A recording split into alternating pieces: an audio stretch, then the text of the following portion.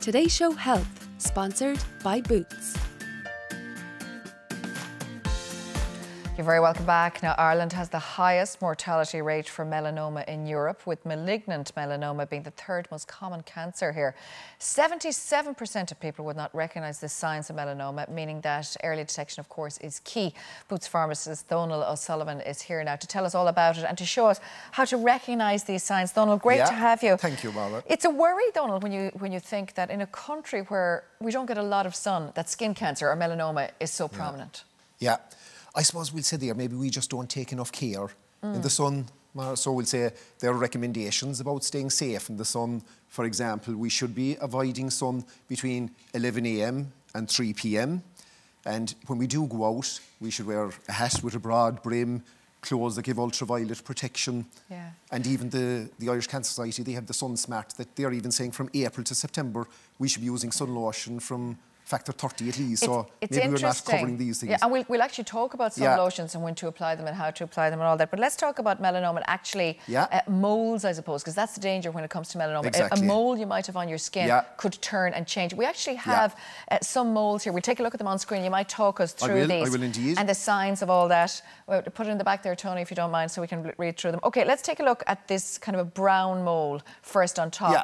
Tell us about it. So basically what you're talking about here, Mara, is this is about the risk factors when you're examining your moles to see if they could lead to melanoma. Okay. So any of these moles could change and turn, is that right? It would. So like the A stands for asymmetry. So if one half of the mole isn't the same as the other half, that's riskier.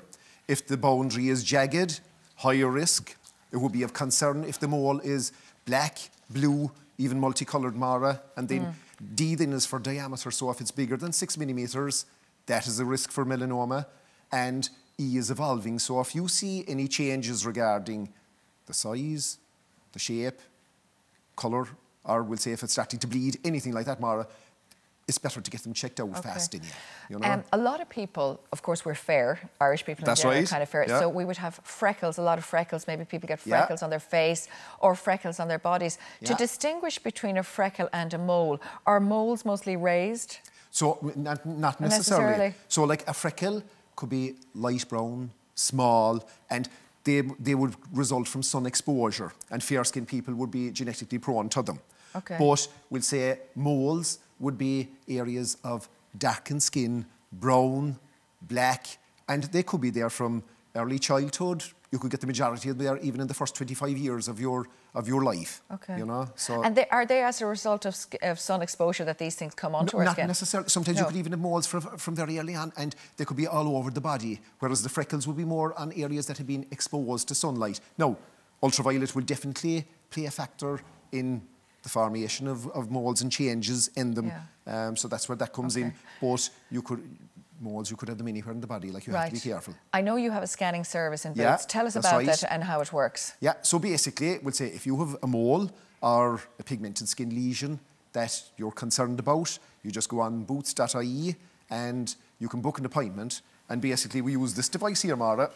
Now, Brendan, the floor manager, thought I was going to shoot him with this idea, but this is a... this device would be plugged into something. We're just showing it. Actually, we're just showing it. Do you want to take a look at something like a mole or a freckle or something I have on my hand? For example, this is a cystoscope in here. So how we would be doing it, it would be cabled up to the computer.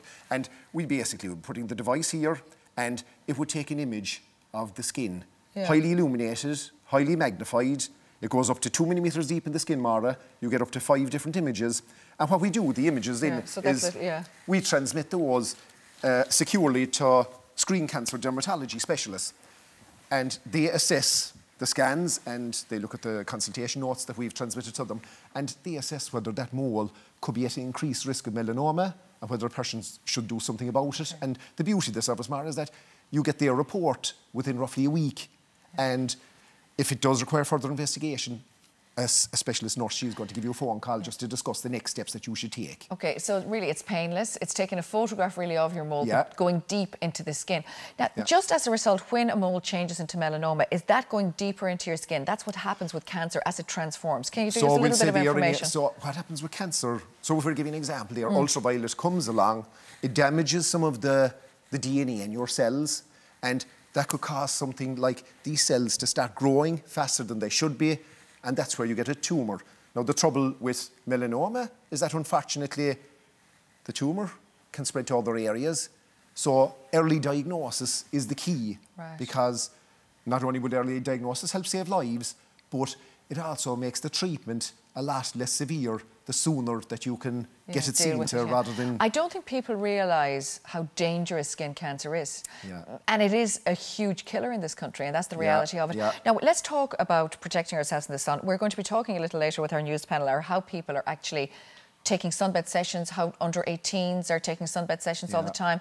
I thought that was a thing of the past. It certainly is not. This really increases your risk of melanoma. By 74%, Mara. So sunbeds are a no-no. They're a no-no. They're a complete whatever no-no. age you are. Like Let's talk us through a little bit of sun factor. Now, you know, when we go out in the sun, we've got UVA rays and we've got UVB rays. Now, UVA rays are the rays we don't see. They could be there with no sun. Is that right?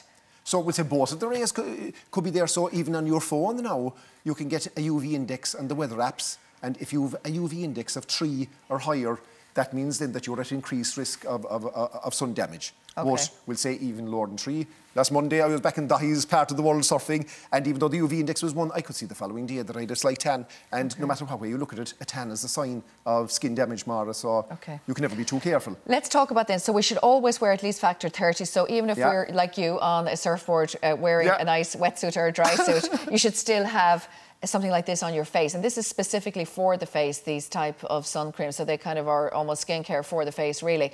And in children, should we put a higher factor on kids? Well, I think, you were talking about wetsuits here, but do you know what's a great idea with kids if they're a day at the beach is those neoprene wetsuits. There's a lot of them around now. Exactly, I would say, and there's even a lotion. No, it's not one of the ones I was given there, even a sultan one that I put on the lads on the beach then, because you can get up to 8 hours protection playtime and up to 3 hours water protection. So you have to watch out for the water resistance, you have to watch out for the UVA rating if it's 5-star, you have to watch out the higher the number on the lotion, the more the protection. But people too have this idea, Mara, that 50 plus, I'm not going to get burnt. But you can still get you can still get damage with it. So we're talking about as well, and that's really interesting and important, Donal. Check that your sun creams and your sun factors have both UVA and UVB protection, and they're at least 5-star. And that's easy because they actually have a little sign at the back telling you all that. That's simple enough.